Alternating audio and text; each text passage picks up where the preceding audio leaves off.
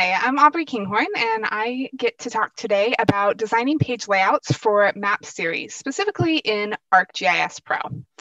So I guess the first question is, what is a map series? So map series is when you take a single layout and you turn it into multiple pages showing different map extents. There are a couple of different ways to do this and a couple of different softwares you can use. ArcGIS Pro calls them a map series. ArcMap calls it data-driven pages. QGIS also has this sort of functionality, although I can't remember what they call it.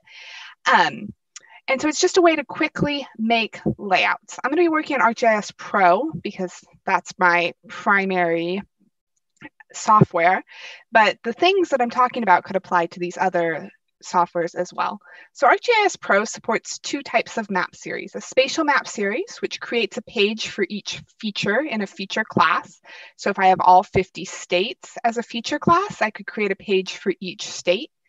They also have a new at ArcGIS Pro 2.6, a bookmark map series where you save or bookmark locations in a map, and then you can use those bookmarked locations as a list, and that list will create each page in your map series. I think a lot of times when people design map series, they're doing it in a very functional way, a very practical way, and it sometimes feels a little formulaic. But I think you can have a lot of fun with the cartography of a map series if you exercise a little creativity and spend some time. So I have a few examples of some fun I've had with map series. Here are national parks in Australia by the province. And they've got kind of a vintage national park flyer feel is what I was going for, looking at the different provinces. Here is a bookmark map series taking advantage of the range features and looking at different sports stadiums in the US. So these are two of the pages looking at NFL stadiums and NHL stadiums. And you can see that all the data is updated, but it keeps the same formatting. And then you can also have some fun with time. This is a time bookmark map series looking at populated cities through every 5 years. And you can see huge differences. And they can be a lot of fun to make. Since I get to create map series quite often as part of my work for Esri, I've come up with some general tips for designing a map series, because unlike static maps, you need to make a design when you use a map series that will work for every single page. And so that could be, you're going to have changing title lengths, you're going to have different scales potentially, and all of that can create a little bit of a design challenge. So with that in mind, my tips are to create a map series before adding any additional elements, decide beforehand what needs to be dynamic and what can be static, pay attention to anchor points and how elements are going to grow or shrink, find good pages to check your design against, and use transparent backgrounds to help elements stand out when needed. These tips don't make a lot of sense just looking at a page, so I'd like to demo creating a map series and talk about each of them.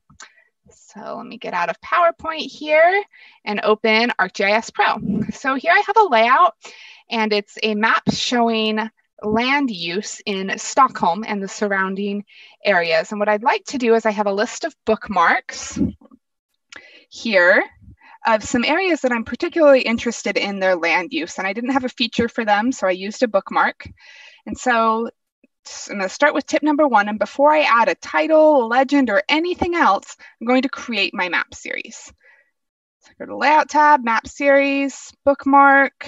I get a list of all the bookmarks in my project. I can remove, I can reorder, and I just hit OK. My map series is created. I can see I have 5 pages here. This is a relatively small map series. You can do them with, I've seen them with like 60 pages before, just depending on what your use case is. One thing I particularly like about bookmark map series is that I can open the bookmarks pane here to manage bookmarks. This is kind of a bonus tip. And I can update the extent if I want to zoom in a little bit more on this island. I can make some changes, and then I can choose to update my bookmark extent, and this will be the new extent. So when I go back to that page, it shows that area, which can be really useful. The reason I create my map series before adding anything else is that there are some properties that were associated with different elements like legends or charts that I might want to use in this map that don't become active until I get a map series. And so I can't take advantage of them. I could add the elements and then create the map series and take advantage of those properties later. I like to create the map series first. So first thing I'm going to do is add a legend here so that we can understand what all these colors mean in terms of land use, and also a chart frame. And here I want to talk about when a layout element should be dynamic or static. So a dynamic element will update for every single page. It's always going to show something a little bit different, whereas a static element will stay the same. So logos, for example, would always be a static element. You don't want your logo changing on every page, but things like titles, you would like to be dynamic. Most elements, at least in ArcGIS Pro, you have an option to choose whether you want them to be dynamic or static. In this case, I have a chart showing the land cover type in square kilometers. I want this to be dynamic. I want it to update for each page. And I can check by switching to another page, and I can see that my chart has updated. And so this is a dynamic element. And if I were to look at the properties, I can see that it's only showing the data visible in the map frame, meaning it's dynamic. So I would like that to remain dynamic. My legend, on the other hand, is currently static. I have the option to make it dynamic so that it only shows features that are visible within the extent. So I could go over here, expand my legend, select land cover is a great example, and I can check it to only show features visible in the map extent, and you'll notice things like orchard are going to disappear. So for the legend, I could go either way. I could have my legend be static and be the same on every single page, or I could have my legend be dynamic and update for each page. In this case, I think that having my legend be dynamic is more annoying than it's worth, because it means that my legend's going to change ever so slightly. Elements are going to be added or taken away, and I find that annoying when it's unnecessary. So I'd like to keep my legend static in this case. So I'm going to check off this option and then just clean up my legend a little bit, changing the order, taking off this headings option so that I don't get the word land cover twice. While I'm talking about dynamic elements, I want to go to tip number 3, and that's about anchor points. So in ArcGIS Pro, the anchor point is the square that is a darker color. So you'll notice it's right here. And it is the location when I rotate an element, it'll be rotated around the anchor point. And it also determines how an element will grow or shrink. So if I have my anchor point in the upper left, which I do, that means that if new items were added to the legend, they would be added below these current items and my legend would grow down. If I had my anchor point and I switched it, and you can set your anchor point here in the Format tab.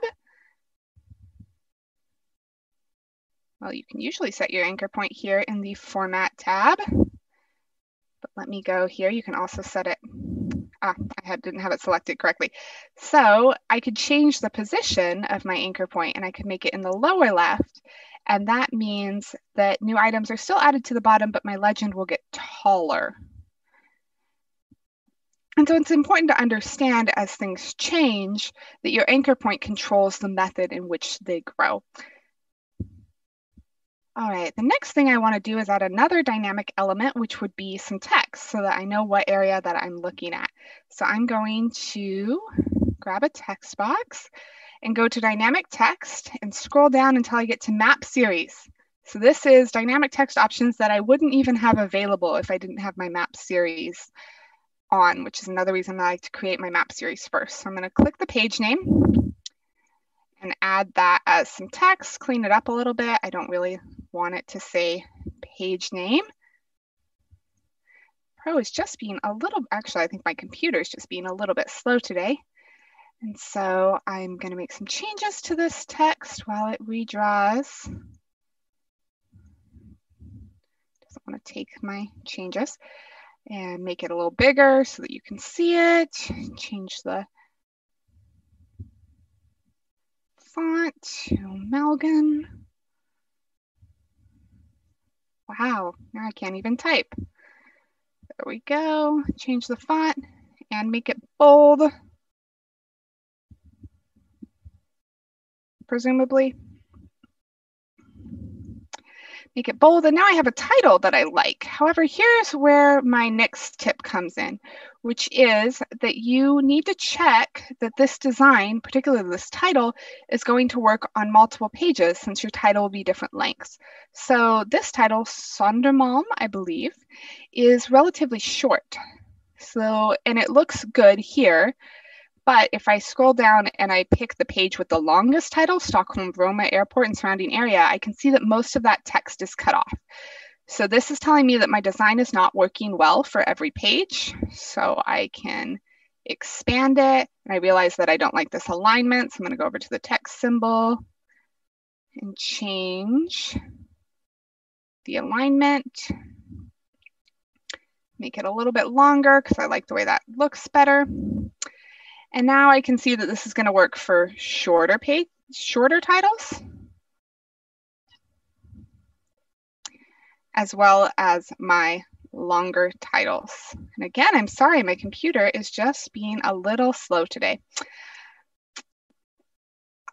I check titles here, but I also recommend if you have something like a table that's going to get longer or shorter, or a scale bar that may get wider if you always want to show it as like 100 miles. That's a good thing to check too on multiple pages, particularly on your most zoomed in scale or your longest table, so that you can see that it's going to work for all your pages.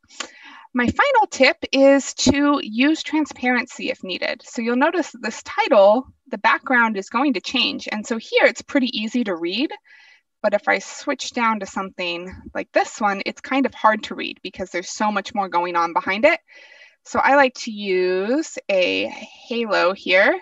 I'm just going to apply a really simple semi-transparent white halo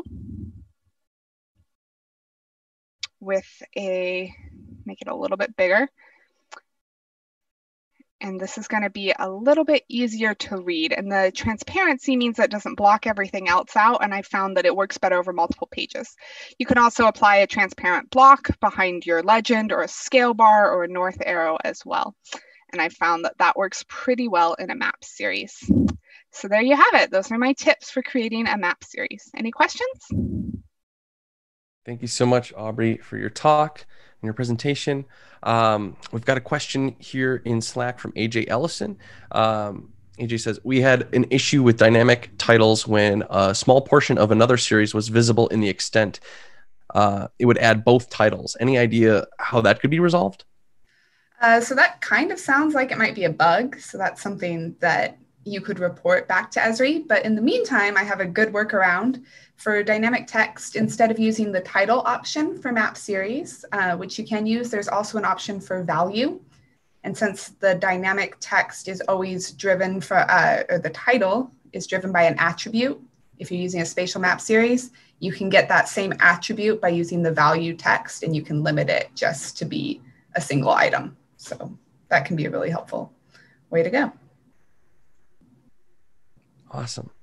Sweet. Thank you so much, Aubri. And thanks to all the presenters in this first morning session. I think that'll wrap it up.